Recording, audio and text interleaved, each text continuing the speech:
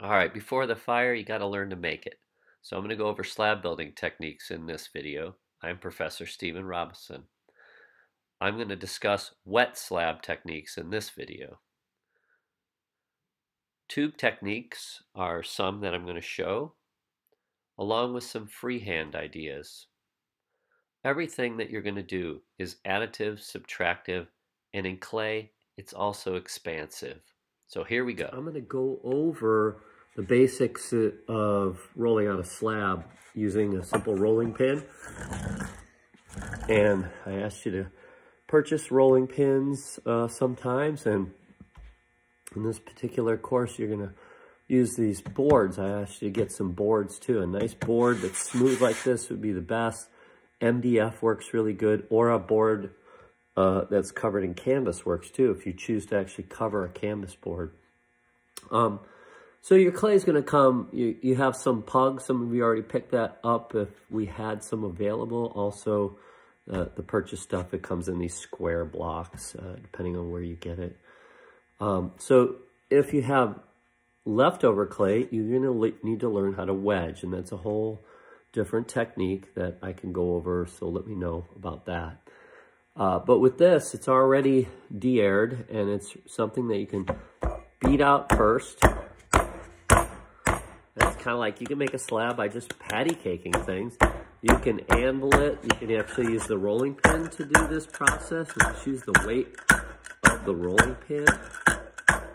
But if you do it too long in one place, no matter what board you have, depending on the wetness of the clay, it could start sticking. Maybe you see this is a little wetter, so you can just move it to another surface, okay?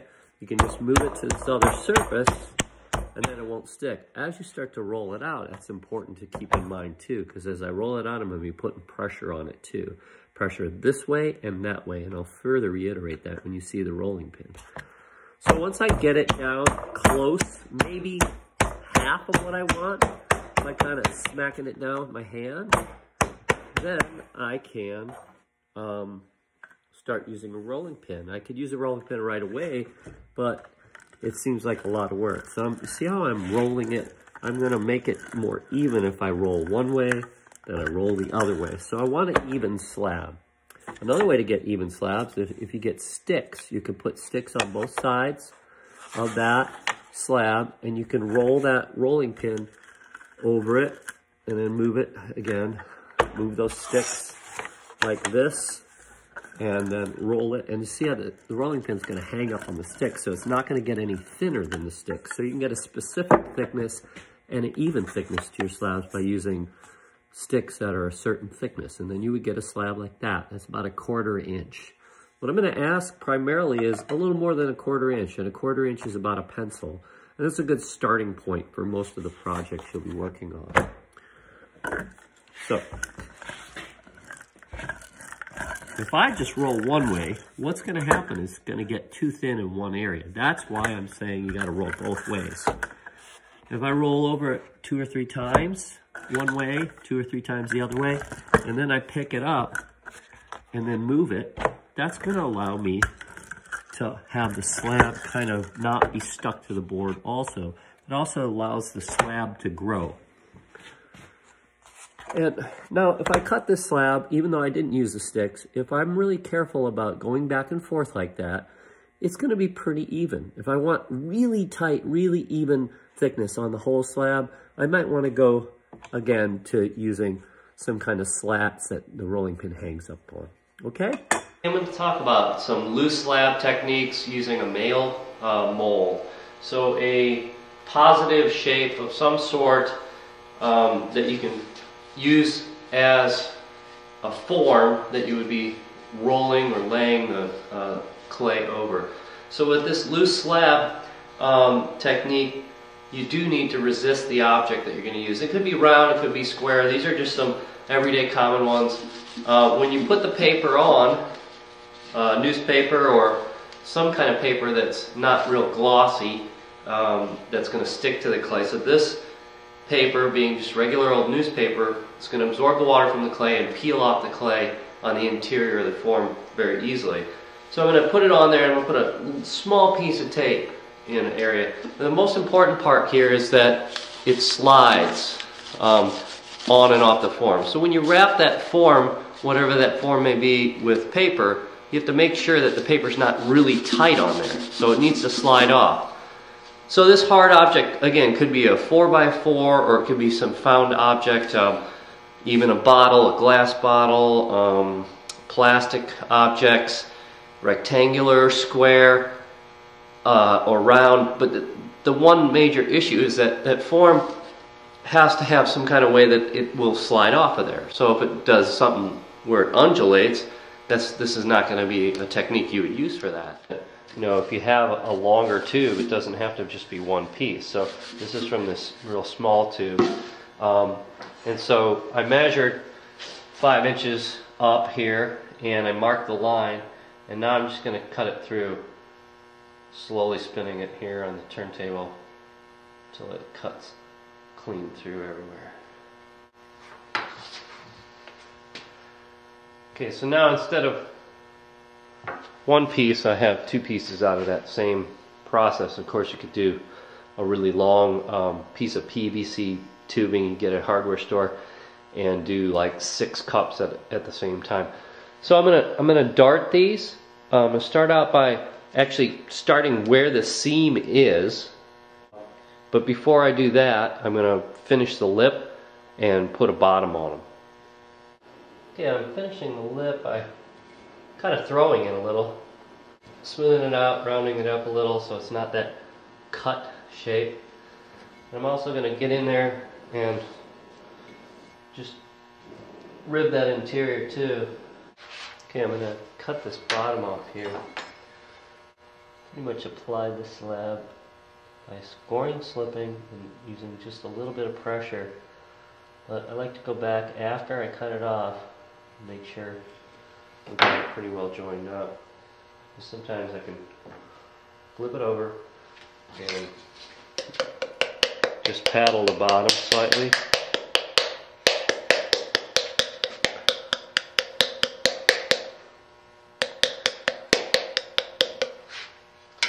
And then I might put it like on a turntable here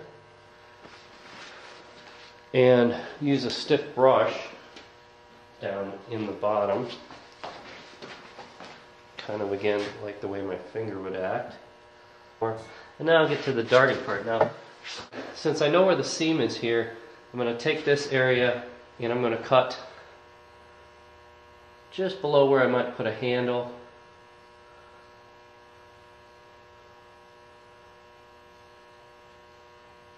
Kind of a leaf shape out of there. Of course, the size of the shape and the different shapes that you can possibly choose are going to dictate where the clay is going to move to after you remove it. Alright, so after I remove it, I can take that area, score it,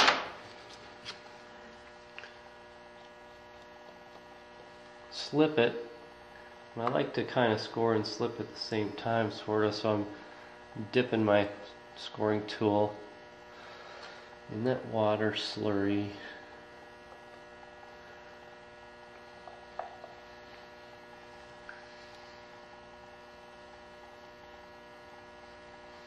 And then just pushing it, coercing it together like this. And I like to get that seam so it's more closed on the interior than on the exterior.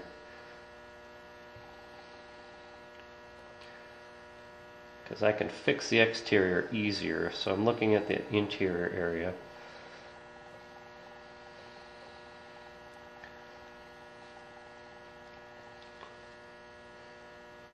Okay, well, just that one dart has given this form quite a different appearance and movement than just a straightforward cylinder. When we look into the interior, I've worked that seam. Working that seam especially down in the bottom and along that joint is really important to keep that piece together. Okay, further alteration, I'm going to reach in there and kind of give it a belly the opposite direction of where it's going right now. So I'm just reaching in here and I'm just pushing out, trying to get that belly to come out. And I'm using this hard, large rib. I can reach down in there. Let's see what I got. Getting some kind of form change, and just a subtle change in form is enough. Now I'm thinking about how a handle may jump off of here and come back down. Okay, I finished off these two cups from that one cylinder. Squared off the tops a little. Do some surface work on them and they'll be finished. And you see these with some slip work on them here. These will go into a wood kiln or a soda kiln. But also, sometimes I'll do glaze work. So these are reduction. And you can do it on much larger forms. And here's a larger tube that I'm rolling it on. You can see how it's easier on a larger one to roll it like this. Just have just right, about maybe a 1/4 inch extra overlap there, which is going to give me a little thickness in that seam area. I can do some reductive work to get rid of it, but as you see, this pressure, my hand on the inside of the tube against the two edges of this slab, this is where it's going to join it together. That pressure alone sometimes is just enough. So I've got it on pretty much affixed from the top to the bottom here, and I'm going to push down and roll.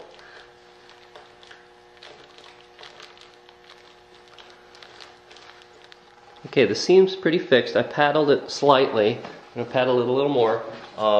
Sometimes I paddle it towards itself, and this is only if it's really right on. If it overlaps a lot, I don't worry about it and I just do some reductive. And now fixing this surface, I'm going to roll it off the canvas and get it onto a smooth surface. Instead of it being in this tube, I can get my arm in there. I can just lift it up and put it anywhere I want. So there is a benefit to having a hole in the tube sometimes, and you can think about that when you're choosing your form that you're working with. The tools I like to use to work that surface, try and get this texture off of here. These flexible rubber or plastic ribs. I like a flexible metal rib for bigger ones, and this could be as a straight edge on square objects too. This little one that comes in all the cheesy kits that you get works really well too. So I'll use this. Everybody has that. And I like to moisten it slightly. I don't want it to drag and pull up too much clay. I also don't really want to change the shape too much. And I'm getting this surface off just by sledding, saying it's sledding across the surface. So sliding it across the surface on an angle. I'm not going to use it upright like this to it'll gouge into it. And this is compressing all that canvas texture off of there. Now another thing to think about is if you did clean this surface up, you could then take it and roll it onto a composition that you've created out of different materials, and it would then emboss that composition on the surface of this. While it's still in the tube, you can press against it. Got it all smoothed out. Now this is when it comes kind of a question of wetness in clay and girth or size of the piece before I flip it up. Because down here, if this is the bottom, or this could eventually be the top too, you could start on the top right away, like seal it off if you wanted to make an enclosed form, but it can sag down there as soon as I take the form out. So I'm going to gently get it on that angle, and then I'm going to slowly put it up there and allow that to slide down. It actually just got resisted from the paper and is not even attached to the tube. Now, this is where it comes into questions that I need to think about. Like if I'm going to keep it round, for instance, I might just take the tube out of the paper as to not to disturb the clay.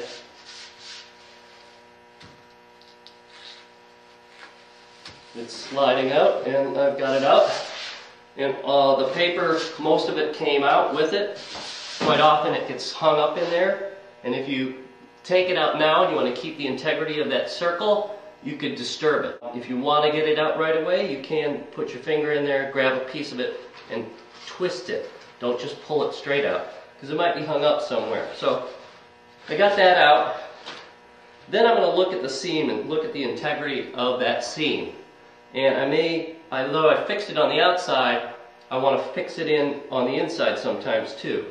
So let me show you the overlap of that seam. If you look down in there, the seam got fixed really well up here, and down there there's a bit of an overlap that I'm going to have to smear in towards the other side. Okay, I've worked that seam fairly well, smoothed it out, and I also went in the whole circumference of the tube and used a soft flexible rib and smoothed out any little dents that the paper may have bunched up and put a dent in there. Now the options here are thinking about, again, keeping it in a cylindrical, real straightforward form, or manipulating that form. If I'm going to manipulate the form, stretching it outward or maybe pushing it inward might be a problem too, but at least stretching it outward, I am going to think about that seam. So although I've made it go away, I did make a mark there so I know where it is. And I'm going to keep that mark in mind when I'm manipulating it. I can put it into a square right now, or any kind of shape basically, but I'm going to probably just show you a couple ways to push in, push out, play with the form. You can also cut away areas of the form and then squeeze it back together. A technique called darting and sewing is something to look into if you're interested. A better example of pushing and pulling again on a cylindrical form, but then doing some addition work, utilizing other hand building techniques to work in form on the surface of the piece. Easiest way is to work with slabs. In some ways can be the hardest. Just working free without any molds, without any templates, or templates with this combination of this technique. Just working really loose, basically, with a freshly rolled slab, pretty loose slab here. Clean off the surface, have it all ready, and well, this is a straight edge, so I'm using this as a tool, and I can just draw this through and get the bottom of this. What I'm going to do is just build a vertical form here, do some basic cutting to alter it, darting like I've talked about. Darting will be something that I'm going to use to alter it too, but basically making the form and then doing some reductive work to alter the form in a variety of ways, just to give you a few ideas.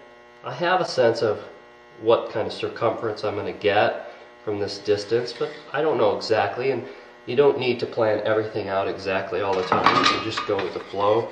And again, tools that are right next to you that have edges that you can use to try and get it close, that's giving me some kind of starting point.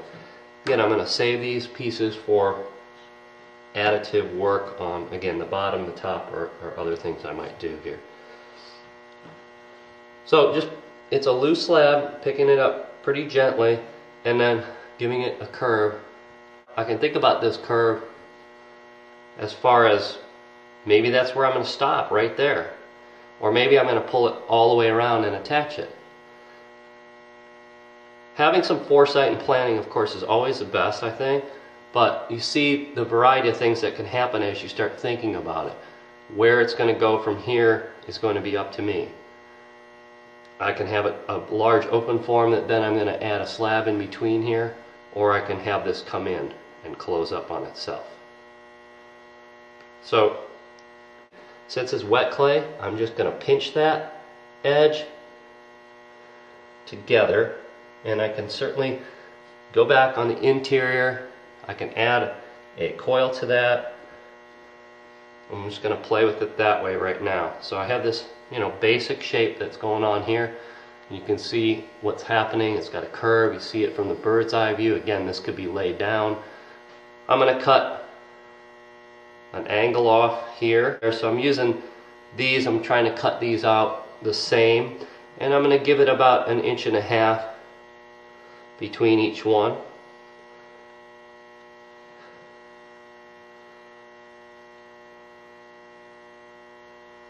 And after I cut these away, I can then close this in on itself, and I'll show you what I mean by it coming right onto the slab instead of overlapping, or instead of coming point to point like that.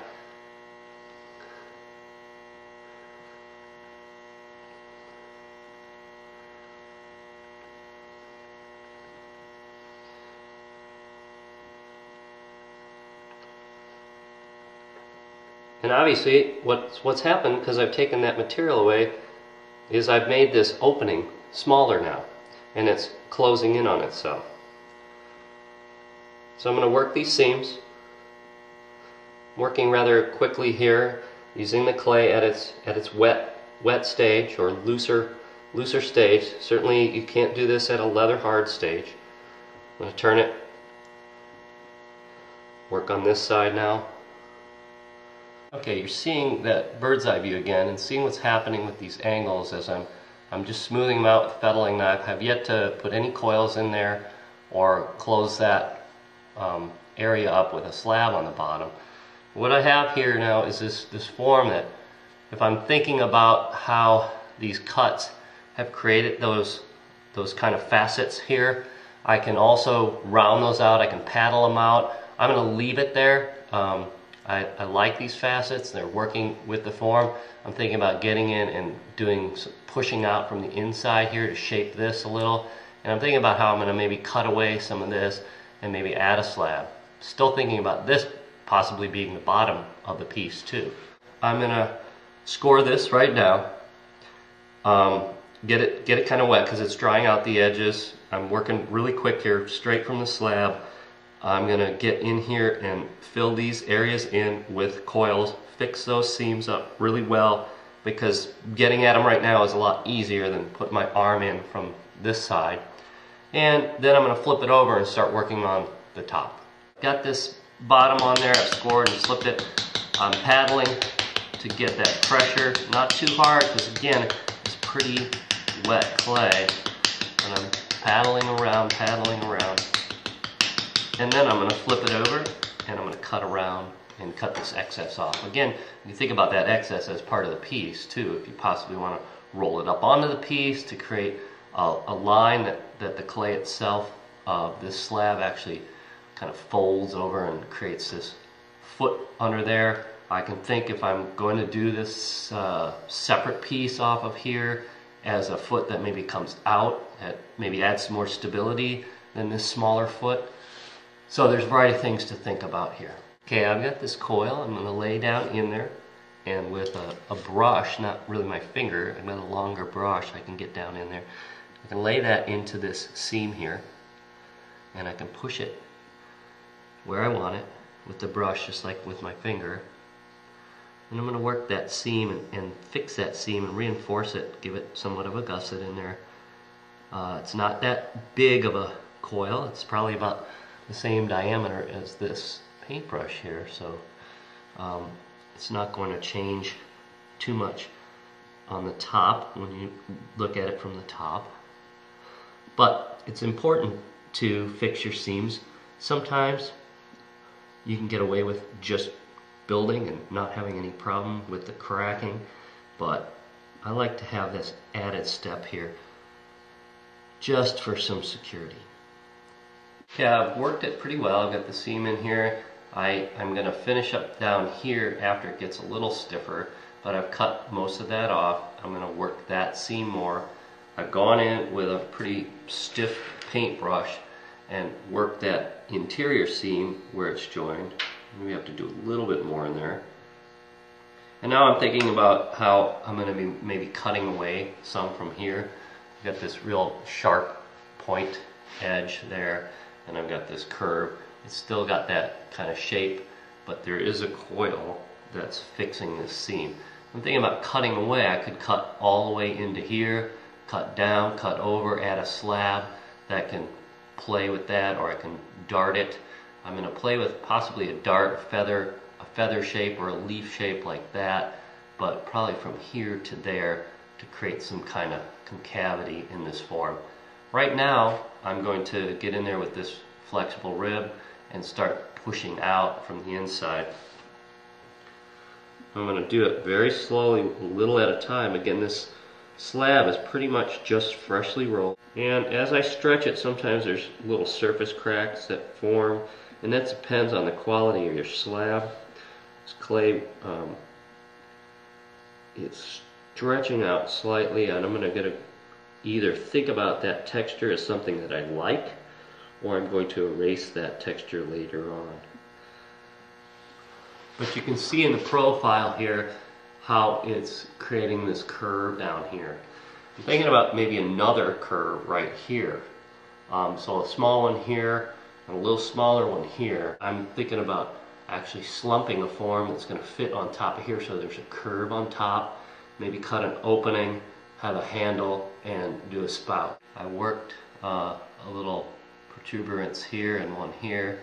Again, I'm still going to cut in here some way, but first I want to do this for the top of it and pressure with this dry sponge to get a form that I can use as the top of the piece. And I can connect this in a variety of manners, and I'll demonstrate that once it stiffens up. But I'll lift that out, and you see that I now have this form that can then be attached. I'll lay that aside. I'm going to work on cutting through here and doing some negative space work in here for the handle to come in and have this area visually balancing this area. Okay, you see this area I've cut out already. I didn't want to pull it out quite yet, and I usually would of course work towards myself when I'm doing this. And it's quite sticky. Even though I cut it out, it's still wanting to stay in. And now this is the area that I'm going to seal up. I can score and slip this and I'll probably have a better joint there, but again, the clay is wet.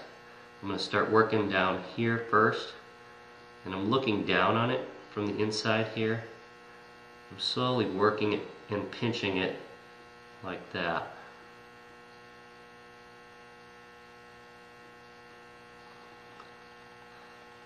I will add a coil on the inside again, even though I already had added a coil to this area. Now I'm going to add another one because I just cut it away, but I'm going to reinforce now this joint.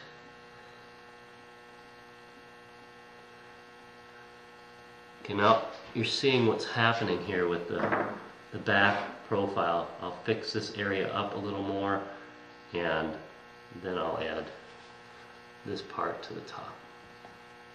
Okay, so I've finished up really filling in coils where I need to. I've smoothed this out a lot. I'm getting to the point where I'm going to put this as a top form on top of this.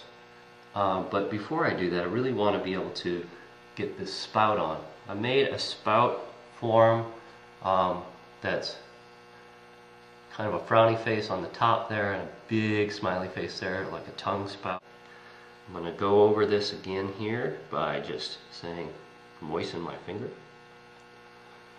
and round out that freshly cut edge because I don't want that sharp edge. I also have it tapered. It's a little thinner at the tip of the spout than it is back here where it's going to join to the piece. I'll lay it up, and maybe I even pinch this right now while it's still flat and get it gradated down to even a sharper spout right here. I'm going to curl it up, and I'm probably going to just leave this one open here. Okay, I've cut out and scored this area. I've also scored the spout here. I'm going to do it a little bit more to make sure there's some slurry on there. And I'm going to go back on here, make sure that it's wet, and then I'm going to attach it.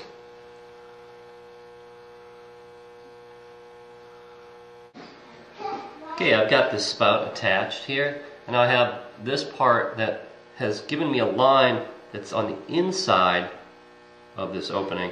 I'm going to cut this side of that line about the thickness of the clay, and I'm going to score and I'm going to slip both sides, this side and this top part, this rim, and I'm going to attach those forms.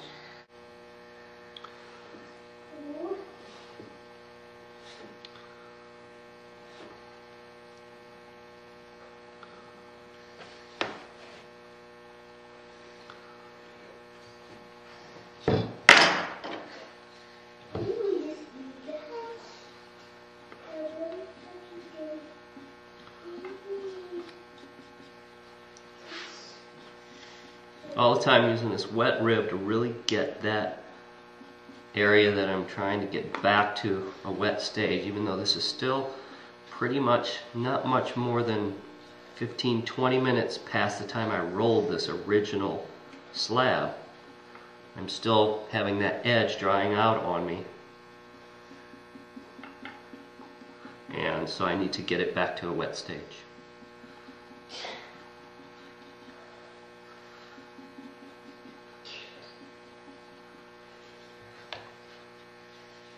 Now I have this opening under here, so I can't press too hard there, but I can kind of pinch upward against it.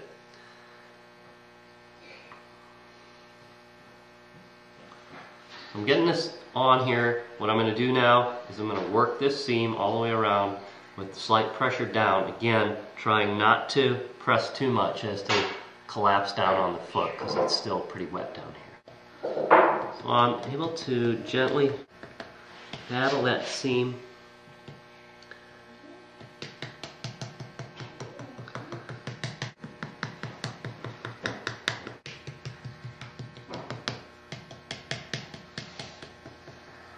Okay, now I have this top on. I've worked that seam pretty well, and you can see how this is working from the bird's eye view. I've got a handle pulled, and I'm thinking about where the opening for this form is going to be to be able to fill it. Okay, I have this handle ready here, and like I said, that point, that teardrop shape there, that's something you've seen, and I think you have to think about how the handle's going to go on there, and I wouldn't just cut it straight. So I have to think about that shape, cut into the handle, so the handle wraps around it. I'm also going to take and think about the angle.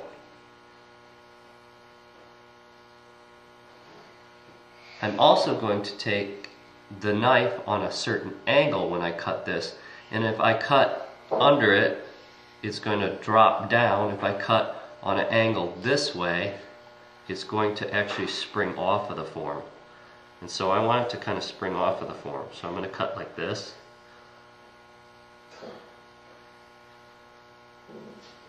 For that reason. So you see what I mean by the angle there. So that's going to allow it to attach to the form this way and spring off of it. Okay, I'm dipping my rib in some slippy water, and I've decided I'm going to place it below here so it springs up and then comes down to here. And so I'm going to score that area, get that wet. Again, this still is a pretty wet slab here. It's not really leather hard, so when I press into this slab, I'm going to have to be careful. So which is one of the reasons why the handle needs to be of a wetter state too. Can't really take a stiffer handle and attach it. I'm going to take the handle part and I'm going to score that part, get that ready, even though the handle's plenty wet. And I'm going to apply some pressure towards the pitcher here.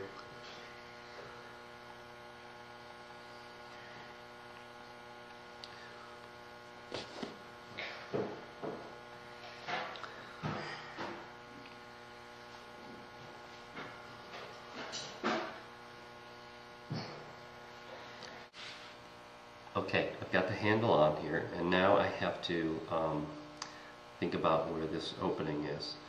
I still have to work it a little bit, but I have to treat this pretty carefully. I still haven't really worked the bottom too much, but I am going to work the bottom a little bit more. And I am going to think about this opening here and the shape I want to cut out of here. I'm going to use a X-Acto knife. So I'm going to use this X-Acto knife to cut it out. I'm going to plan it out by thinking about the distance from here to here in the opening. And I'm also thinking about how it's going to relate to the actual shape.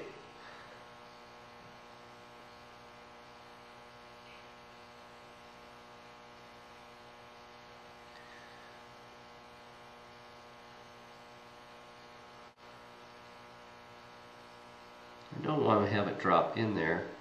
When I get to the end of it, gently lift it out.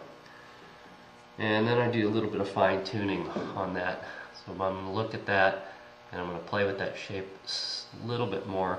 I'm also going to get in here underneath this form and just fix that seam slightly. I don't feel like I need to add a coil. I paddled it pretty well, but I'm going to get in here with my finger primarily and just work that seam, and I'm going to look under there and make sure that it's all sealed up and looking fairly finished. So my last step here is to work on the edges here. Like I said, I don't really enjoy a freshly cut edge. It adds a sharpness that can chip, and visually I don't like it either. So I'm going to play with that edge, round that edge out, and the piece will be ready for surface work relative to slips or glazes. I'll probably use slips on it. Okay, I'm just using a damp sponge. I don't want to use a sponge on this. There's some grog in this clay. I wouldn't just like sit there and sponge edges, but just get them a little wet and then be able to use my finger. If I use a sponge, what it does is it just takes those fine particles away and leaves kind of a coarse edge. So just wetting it slightly so there's some lubrication for my fingers to manipulate those edges is one way that I play with getting rid of a freshly cut edge. Okay, what I've tried to do with this demonstration is to show you how you can utilize slabs fresh off the slab roller, off of your rolling pin, in a way that is a lot different than using a mold or using templates. Using templates with this technique also may help you visualize what a specific shaped slab might do. Also, you can cut profiles off of the slab that are relevant to the template that you cut, and then it can actually dictate some of the shape that you get out of the slab. So a picture like this is not so easily clean. I can't get my hand down in there. Sometimes we sacrifice utility for aesthetic, and this may be one of those cases. Picture after I've done some slip work to it. Working on the surface later through the firing process may add more or obscure some of this too. So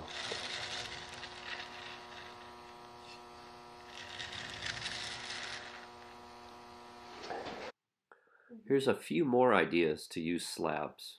One other variation on working with loose slabs, I like to call it the pie shape. Taking a very small piece of pie out of a circle, you can bend it up and make a conical form, and I'm going to demonstrate that. Utilizing that along with making tubes, making other forms just with free slab work is a good way to play with forms that would go up and in, or have it go down and under. Finding an object that's already round is a good way to start out. You can do this technique with other shapes too, and I'll demonstrate what that looks like. But I'm going to use this old CD, cut around it.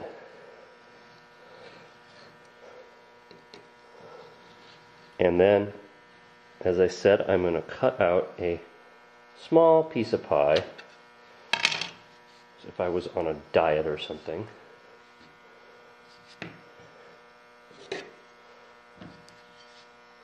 I'm going to find the middle, and to find the middle, if you want to be really exact, you can draw a line and try and dissect it and draw a line again and just kind of see if those pieces are of equal distance. You could even measure it if you want. But to find the actual center of this, that's one way if you want to be precise. And I'm going to just go ahead and put my mark and cut right on that mark. And I'm going to start out by cutting a little at a time. I know I can always cut a little way more if I don't get the cone shape I want. But just cutting out that small piece allows me to then bend this over, and I would then join that seam if I was happy with that cone.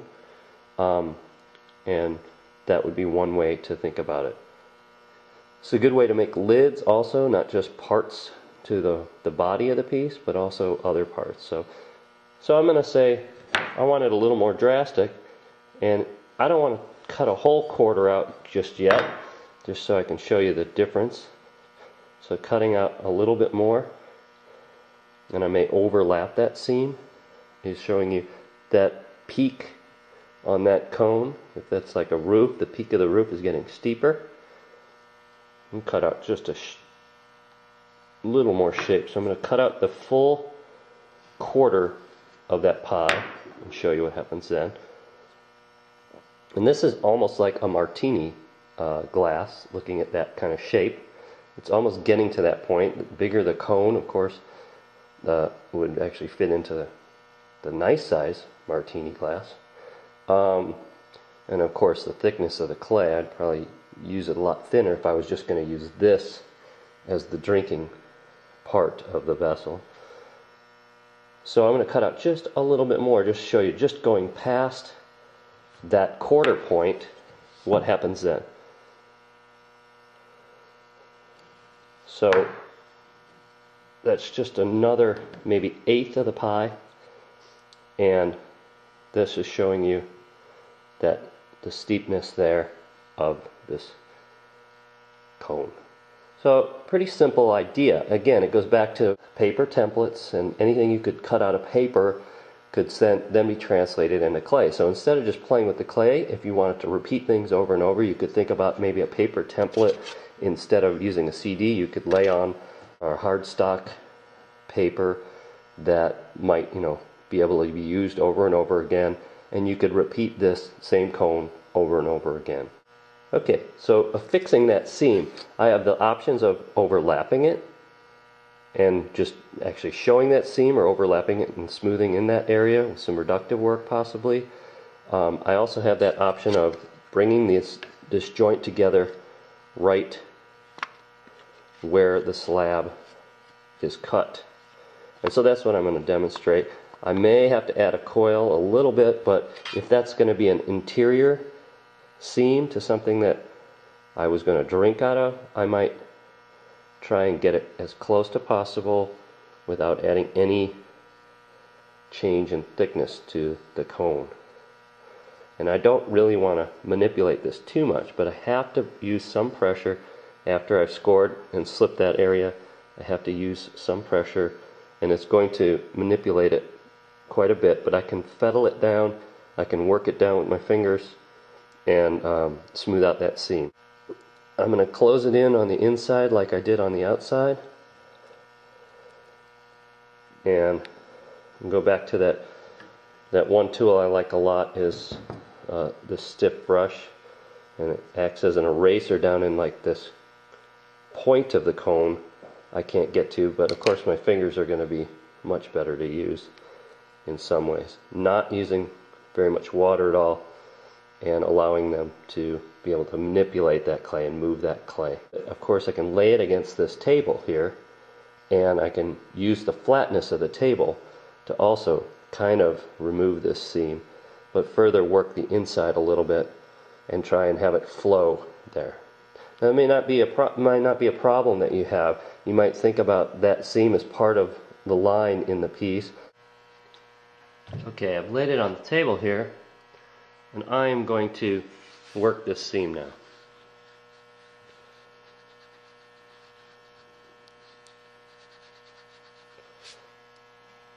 Sometimes even rolling it might get that exterior seam to start to flatten out there. And I can work it further with a rib or my fettling knife.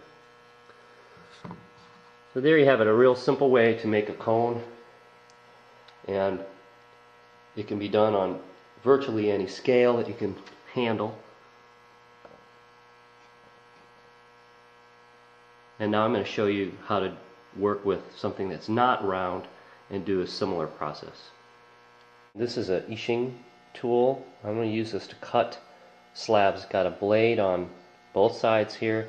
I can adjust it to the actual size of the slab I'm going to want, and I can use it against a straight edge and get a pretty straight slab. So I'm thinking off of this cone to actually have a cylinder come off of there, maybe about 3 inches or so. Okay, I'm going to tighten that up. I'm going to use this straight edge now on the slab and draw this across. Could of course just kind of freehand it and just pull it, but I might zigzag too much. So this gives me that slab pretty instantly without having to measure it. So that's the benefit of using a tool like that. Now of course, just making marks on the clay and measuring out a distance, you can also do the same. This lip here, and have this actually be the top of this cone, off of the cone, and have this cylinder come off of there, and I'm going to have this as the lip to this. I've got somewhat of an idea of the diameter I want by looking at the actual cone. So I'm going to have that by me, and I'm going to take this and I'm going to roll it up. I have more clay than I need, but I'm going to take it up and I'm just going to roll it up into about that diameter that I'm going to look for.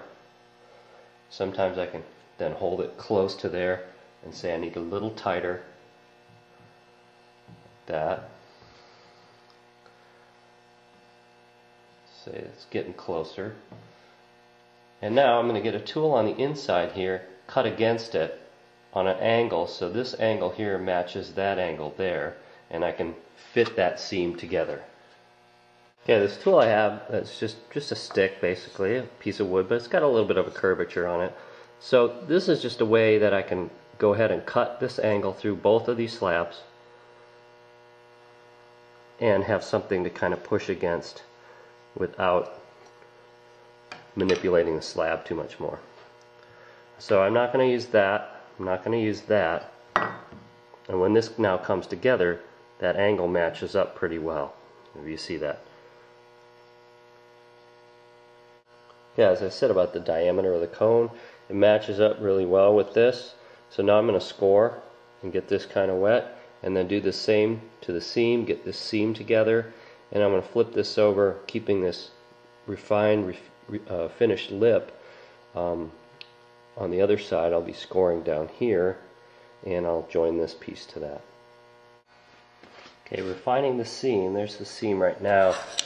What I've been doing here is I pushed it together from that side and from this side, and then I got in with this, again, a curved piece, and I used a fettling knife and I worked that seam. I fettled it up, I fettled it down, and I also worked it horizontally. So I'm going to work it a little bit more, show you what I mean, on an angle, meaning I'm taking some of the clay from here with pressure, moving it this way, and then sometimes on an angle that way. This is one way to close up a seam that's tight like that. Using this on the inside, of course I have something to press against. Working on the inside of the seam, I've pretty much just dragged this upward, and so now you see the interior of the seam there, close to being finished. The lip is the most important focal point on this, and so I'll really work this lip a lot more. And so I'm going to work that lip just with my fingers, really damp, not really wet, but damp fingers. And so I'm going to maybe use a sponge a little, but I'm pretty much going to try and not use a sponge because I don't want any grog or heavier particles being brought to the lip where I'm going to put my lip against. So, okay, so I'll finish that off, and one of the things I like to do is on the bottom is to actually take that area and spray maybe a plastic bat down and then run it on that area so that area stays wet while I'm working on another part. So here you see what I mean by that. I have some water there, and you see how I can do that. It's another way to flatten an area out too. If you're ever trying to get the bottom of something even, you can do that. Eventually that slurry, it starts flattening it out.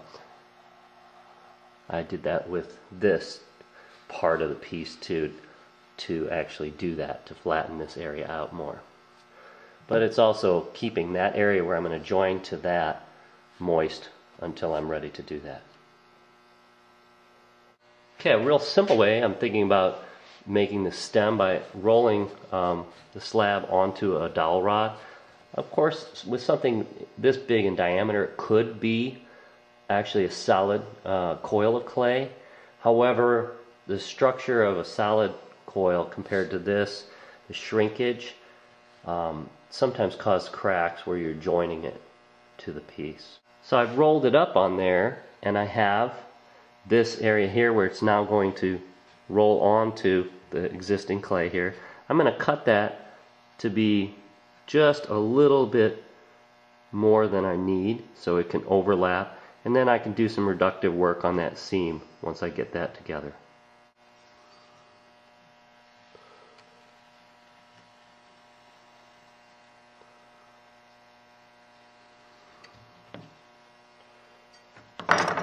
Now I can use the pressure of the dowel rod in there. I don't want to get the dowel rod stuck in there, so I want to make sure that it's sliding in and out of that tube while I'm doing that.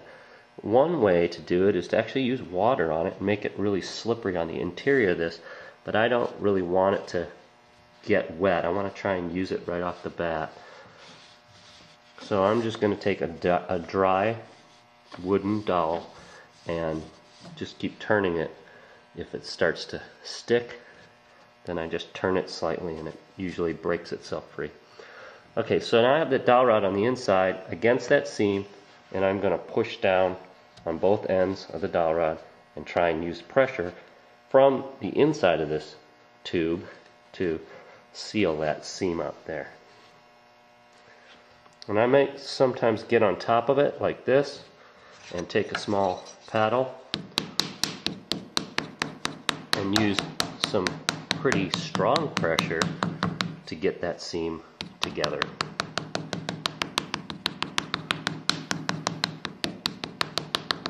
When you're paddling the clay, you're really manipulating those molecules and getting them tight onto one another. Alright, obviously I don't need this long of a length if I'm making a chalice or something. If I'm making some sculptural form with this, then of course length is something that you play with maybe. And so I'm just going to sled across it with this and slowly get that honed up. Again, making sure that that dowel rod is sliding all the time. Okay, just for an example, I'm thinking about how you have this straightforward tube, pretty simple. You could leave it like that, or I found something that was in the shop here, just cardboard. You can think about finding other things that have texture on them. And since there's a dowel rod in there, I can feasibly roll this onto here and pick up that texture. I can push against it, and I'm creating instant texture on the surface of this. So I'm going to play with that, roll across it a couple times, show you what that looks like.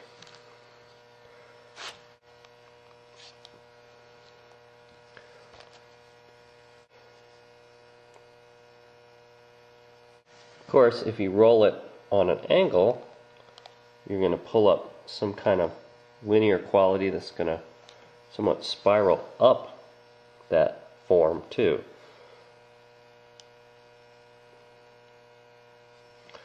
Since that's an area that's going to be held, some surface tactile qualities to that can be nice to play with. Okay, it's pretty easy to cut a form off like this. If you lay your knife on there and slowly cut like that, it cuts it pretty even. If you wanted to use that technique on larger diameter cylinders with the same technique, you could think about how that could be several different pieces, or smaller diameter pieces. If you wanted to use it for a variety of things, not just the stem of something, you could feasibly just roll across it with your knife like that. And that way I've cut off these 1, 2, 3 units here. And you can measure it out and do that and stuff, but since you have this dowel rod on the inside, it makes it pretty easy to cut against it. Alright, the other thing that when you cut that way, you get a pretty flat surface. If you're careful, you have then that piece being able to sit pretty firmly on a flat area. You don't have to worry about having it higher over here and lower over there. Okay, I have the form pretty much fixed up on the interior and the exterior, and it's still upside down right now for me, for this form, but this possibly could be a way to make a jar. You could cut off here, make a flange on it, or cut it on an angle, or do a puzzle kind of lid, have a floor on it, and call it a jar. I'm going to go to this different step. I've again made this part, and that's going to go up here. With this one, I'm looking at this. These areas here and here are both scored and very moist, ready to stick. You even see that it left a lot of clay, but that just marked that area. So I really need to score really well here, slip that up, and I'm going to attach that form to that. I just went back to that simple shape, that cone shape, and I've prepared that. I've actually made it a hollow object. So of course a hollow object is going to need a hole, so I'm going to put the hole in, and the hole is going to transfer to there, which then I may choose to put a hole in the stem somewhere to allow the air out, or I may put a hole in the bottom of this, which I can then seal up later. You can see how I finished that part too. It's a hollow object, and again I said there's this hole. I was going to either put it in here or here. That will be an area that will be glazed shut in the final firing. So goblets are certainly challenging to make. Proportions are something that you play with. Sometimes the height of this could be shorter or even taller. The volume of this could be more. Playing with those elements is very much like working with teapots and all the elements of the teapot.